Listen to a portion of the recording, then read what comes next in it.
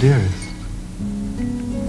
can you ever forgive me? The misery I have caused you since that day at Lucy's has kept me to my rooms in a fever of uncertainty and self-reproach. Oh, Maggie, if only you had not given me that long look of love after I kissed you. It has burnt itself into my soul so that no other image can come there, and I am still filled with a selfish passion.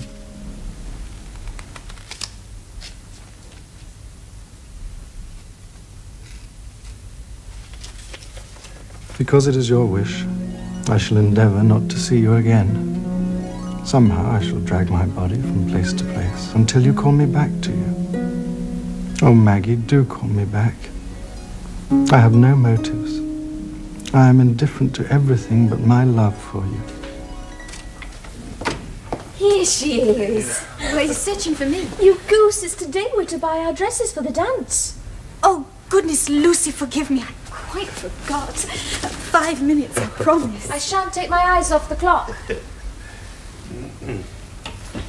Papa? Yeah, I know that tone. You're about to try and coax some more sovereigns out of my pocket. Maggie says that poor Tom can think of nothing but getting back the mill, Papa. She fears it might make him unwell.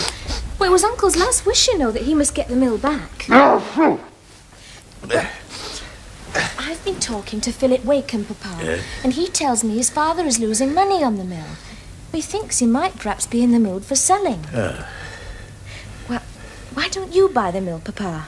And where would I find the money for that, when I have an expensive dance to prepare for? Not your money, silly. Let guests buy it and allow Tom to manage it and pay off bit by bit. Why should Wakem sell to guests, knowing that a Tulliver would be back in harness? I thought of that. Oh, you did? I think Philip could help if I talked to him again. And why should Master Philip care what happens to the Tullivers? I have reason to be sure that he does. At least about one of the Tullivers. What mischief are you up to, Lucy? Trust me. Well, if young Philip will keep his counsel, I dare say no harm will come of it. And I might have a word with Wakem Senior.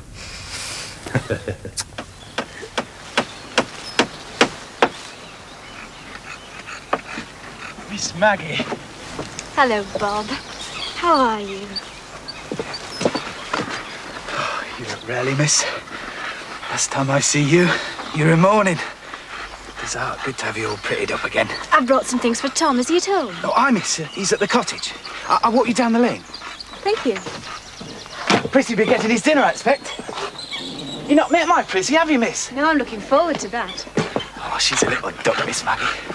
She knows a thing or two besides how to make tipsy cakes and apricot roll-ups. I'm sure she's looking after Tom very well. Oh, I miss. And it's a pleasure to have Mr. Tom as a lodger. No, I meant these, miss. Well, I got one of them 6 months ago, so Prissy could let it out as a pleasure boat. Keep herself from mischief, see? Well, bless me, if she ain't done so well, I've had to get her another. What do you think on that?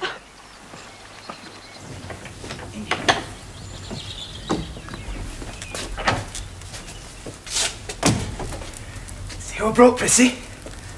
Ma'am? You be Miss Maggie. Miss Maggie it is. Oh, miss, come in, for goodness do. I've looked forward like anything to meeting you, miss. Bob's tongue's been running on about you ever since he first come a-courting on me. On and on as if he was light-headed. Oh, be quiet, woman. Oh, well, I shall come another day, especially to see you both, but this evening I must speak to my brother. Oh, I hope you don't mind, but I've brought him some things from our mother. Mind, bless you, no, miss. Mr. Tom? We'll be right in here if you need anything, miss. Is that you, Maggie?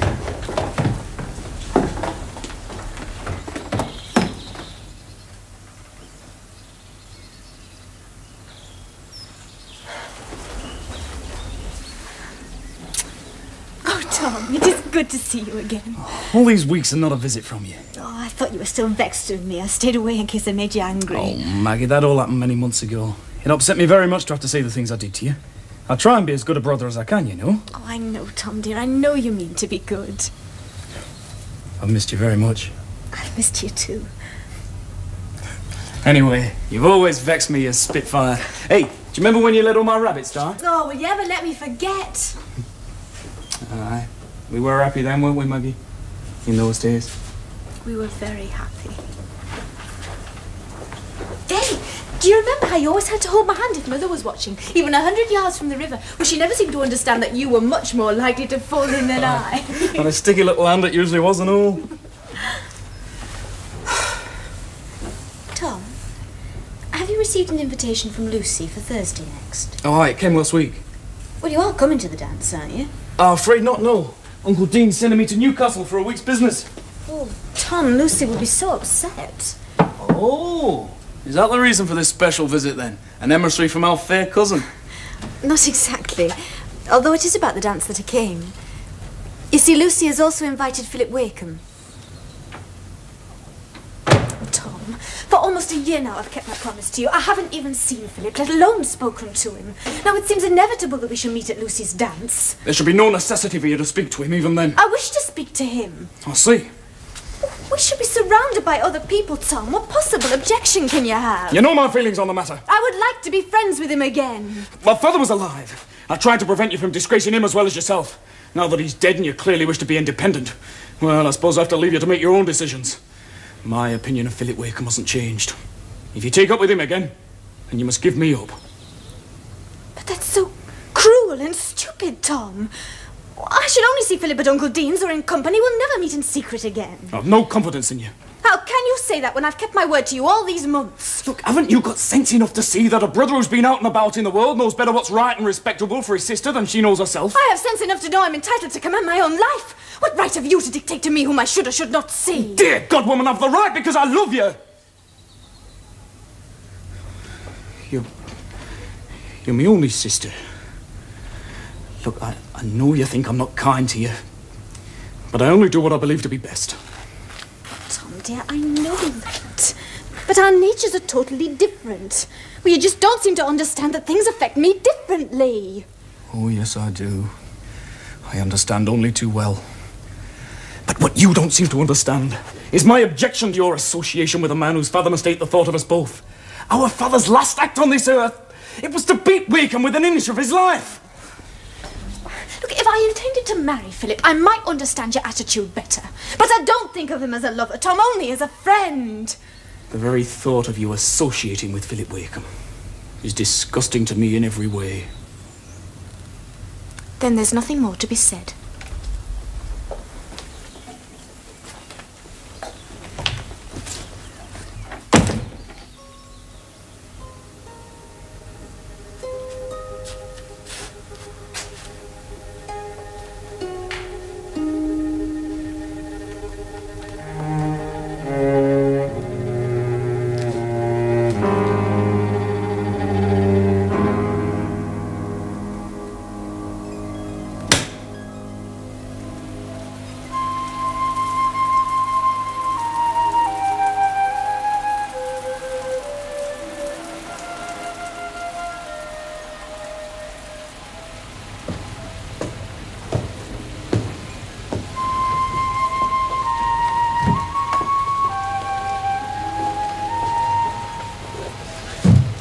Sit down. I'd rather walk about.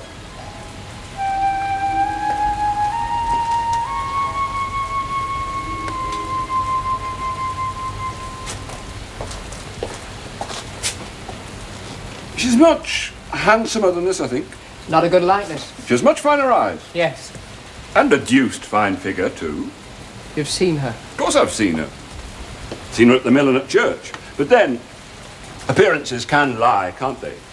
She's probably as dangerous and unmanageable as her father. You're quite wrong. She's very tender and affectionate. None of the airs and pretty contrivances other women have. Your mother was prettier. I don't remember. No. It's 1,000 pities I had no likeness of her. Were you and Mother never unhappy? Not for one single hour. Then why can't you be glad for me to have that same sort of happiness? You're the only fellow I know who can get the better of me with talk. Oh. I'm sorry I lost my temper the last time we spoke about this. Father, what can I do? I can have no peace of mind without Maggie, and her brother will never consent to our meeting again while you hold the mill, and Maggie will never go against her brother. I see, so the fault is all mine. That isn't what I said. Do you wish me to visit Miss Tulliver, Philip? For what reason? Do you? Yes. No. I don't know. I'm so afraid our long separation will have changed her feelings for me. She doesn't strike me as a jilt. No, of course not. But I think she really believes now events will always divide us. Events over which we have no control. Mr. Dean came to my office yesterday. Seems he'd heard about me losing money on the mill and the farm and thought I might consider selling. Am I right in thinking Mr. Dean is uncle to your dark-eyed damsel? Yes. Well, I might consider transferring the mill to Guest and Company. It's of more trouble than it's worth to me. You will sell it to Guest and Company, Father? May come to nothing, Phil, but we can try. It's an intermediate step, isn't it? But there's one thing. If you care to swallow Tom Tulliver for his sister's sake, that's your business. I'm afraid I've no source to make him go down so easily. I shall have no transactions with him at all over the sale. I don't wish to see him or even to speak to him. Will you speak to Mr. Dean, Father, tomorrow, first thing? First thing. Thank you, Father.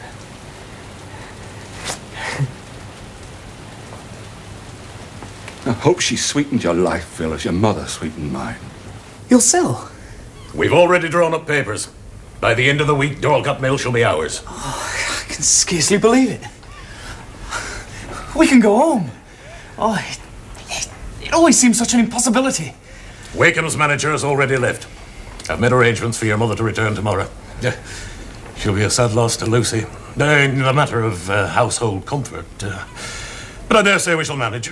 Oh, Uncle, I just don't know how I can thank you. By continuing to work for us as well as you have been. You've done me credit, Tom. If I'd had a son of my own, I shouldn't have been sorry to see him turn out like you. Well, I've done my best, sir. You've given us great satisfaction at Guests, my boy. I wasn't going to tell you this for a week or two, but this seems as good a time as any. Both Mr. Guest and myself feel it's time you were rewarded. We've decided to give you a share in this business, and we'll be glad to increase that share as the years go by. This is a great stride for you, but I'm bound to say you deserve it. I'm most grateful, sir.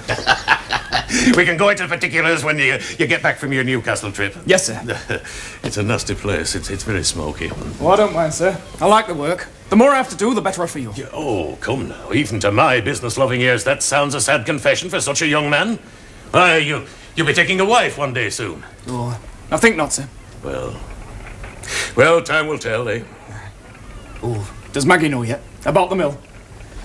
Well, I haven't told her, but I have a suspicion from something Lucy said that young Philip Wakem's regard for Maggie might have something to do with his father's changing his mind about selling. Well, if that twisted runt expects me to be grateful, he's going to be disappointed. Now, Tom, you're as bad as your father. Make allowances, boy. Swallow that pride. You want the mill back, don't you?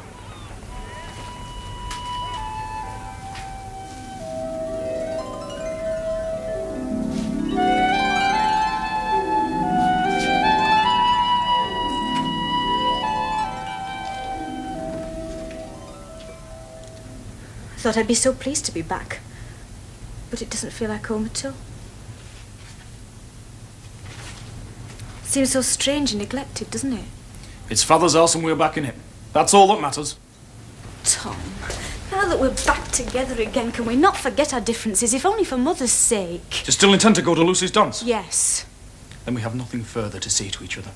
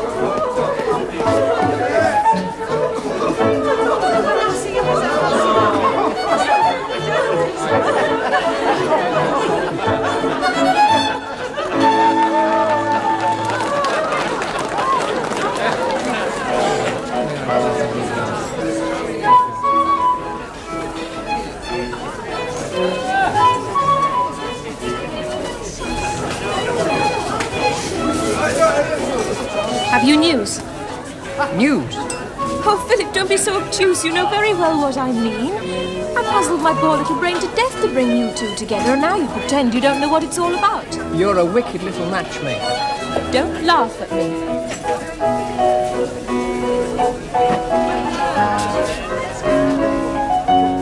You're going to adore Maggie like a husband in a fairy tale, and we're going to be the most charming quartet in St. Ogg's. You with Maggie and I with Stephen. Well, that's if I can ever get Maggie and Stephen to talk to each other again. She is so beautiful. She's the most beautiful girl in the whole county. You simply got to marry Maggie. I've quite made up my mind. Oh, I've not spoken a word to her all evening. But you've been here a whole hour. Yeah, so is that terrible fellow Torry. He's not given her a moment's peace all evening. He does seem to be fatiguing his face muscles more than usual. I think it's the new eyeglass. No, I think it's Maggie. But I shall soon put a stop to that. You must go to the conservatory and wait. Am I indiscreet? Don't joke, just do as I say. I'm being at my most severe. And if there's anyone in the conservatory, you must make them leave. How? Oh, Philip, don't be tiresome. Be subtle. Tell them the building's on fire. Dear Lucy, you'll never govern well. If that's severity, I could never believe it. Go to the conservatory. But why was she crying? For no reason at all that I could discover. I declare, will you have a sister as strange as any girl I know?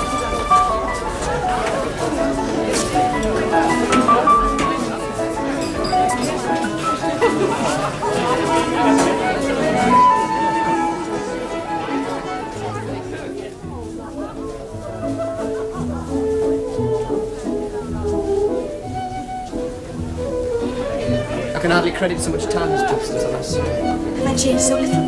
You're far more beautiful. My dear, dear friend. Oh, I've missed you so much. And this meeting now, does it mean your brother's changed his mind about me? No, Tom still feels the same. But I no longer care. I should have resisted him a long time ago. Then there's nothing to hinder our being friends again, meeting and talking. Until I go away. I shall be leaving the district, Philip, very soon. I have a new situation to go to. Is there no alternative? Now that your family's back at the mill... I don't wish to live with Tom. That would be intolerable now. I wish to be independent. Oh, Maggie, why do you always seem to run away from the people who love you most? Love seems to bring nothing but pain, Philip. All I want to do now is build a world for myself outside it, as men do. What is the matter, Maggie? Won't you tell me?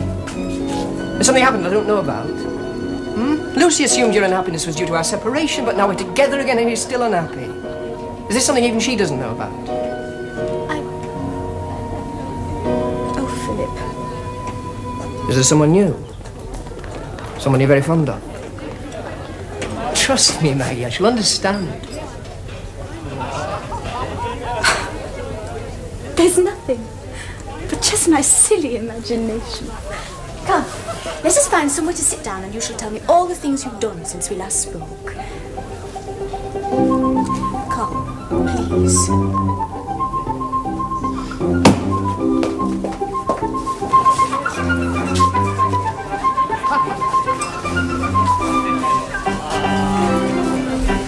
Would you like some punch? Yes, please, it's very warm. You look very pale, Miss Tulliver. Do I? Are you tired? Not in the least. Would you like me to fetch you some punch? Thank you, but Philip has already gone, so... Maggie, I'd rather not dance just now. look at me. You must see what you're doing to me. Stephen, please, do you want Lucy to see us like this? Oh, Philip.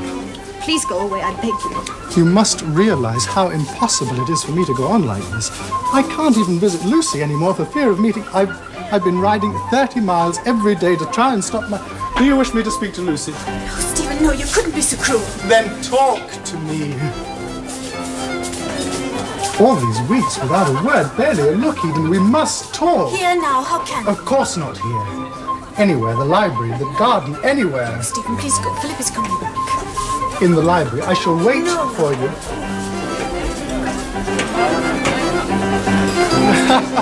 Hello, old fellow. Are you well, Stephen? I've seen nothing of you this season. Hardly my fault. I must have scampered up those damn stairs to your painting room at least a dozen times since Christmas. You're never in. Really? I'm sorry. Perhaps you should come down to earth. Meaning what exactly?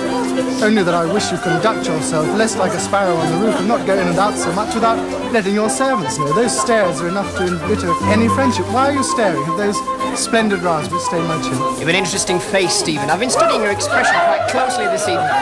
Oh, really? I'm very flattered. I'm surprised. I could have sworn you've been studying Miss Tulliver. Natural mistake. You've been standing very close to her for a good deal of the evening, haven't you? Really? Because Lucy asked me to be civil to her? However, Miss Tulliver has a habit of snubbing... You damned liar and hypocrite.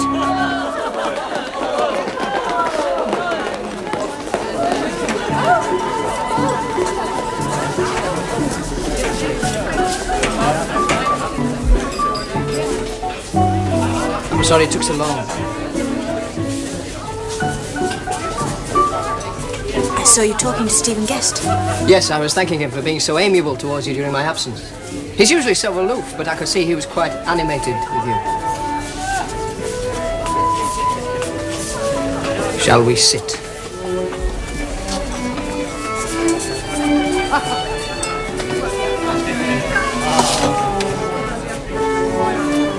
I still go quite often to the Red Deeps, you know.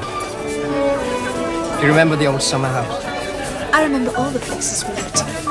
Will you visit them again one day with me? No, I think not.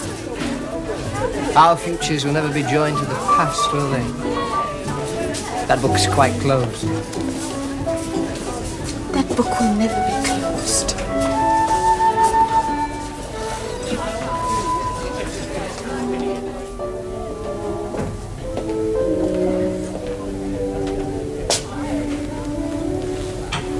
Very well, now we shall talk.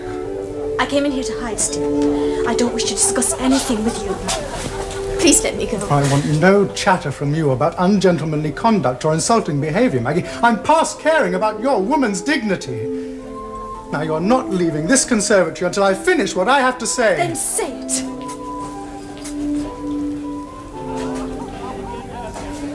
I am in love with you. Hopelessly, helplessly, irrevocably in love. I've done my best to resist it for your sake and for Lucy's, but I can't go on without some word or gesture from you.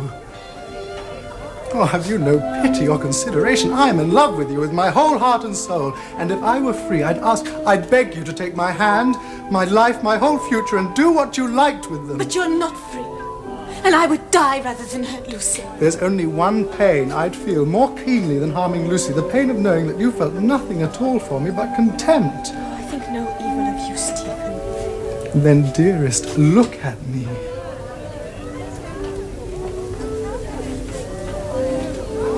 Even if Lucy did not exist, I have other ties.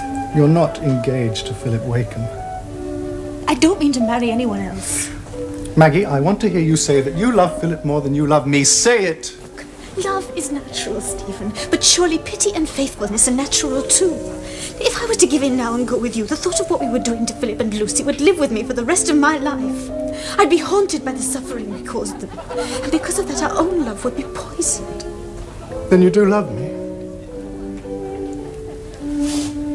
I think I've loved you from the moment I first saw you. And like you, I've done everything in my power to resist it. I can bear anything now, dearest.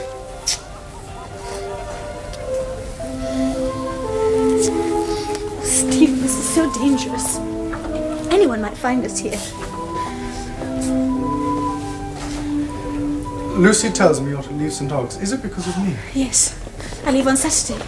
I'm to be governess to 3 children in York. Then tomorrow will be our last day together. Oh, no, tonight. We must not meet again. Come with me on the river tomorrow afternoon, Maggie. Just the two of us. I know you like boating more than anything. One last meeting before we part. Lucy will be terribly hurt. Lucy will be in Lindham all day tomorrow. She need never know. Please, dearest. The tide will be right at 4:30. If you would rather, we could row as far as Ricketh and walk back. Not more than 30 minutes. Is that so much to ask for?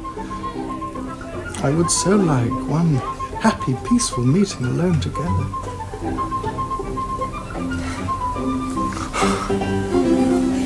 Stephen, please go now. I think I'll stay here for a while. Tomorrow, then? Yes.